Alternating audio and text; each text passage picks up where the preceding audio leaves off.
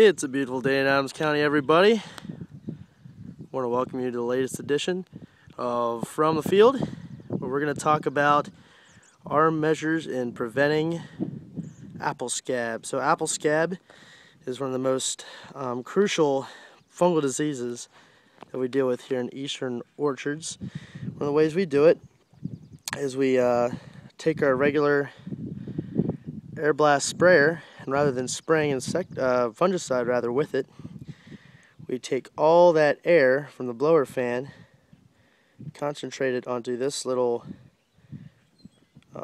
modified blower, and blow all the leaf litter out from under the trees. Now what this does, the overwintering scab makes spores on those leaves, and when it starts getting warm outside again, those spores release back up into the tree and start this New Year's infection of apple scab.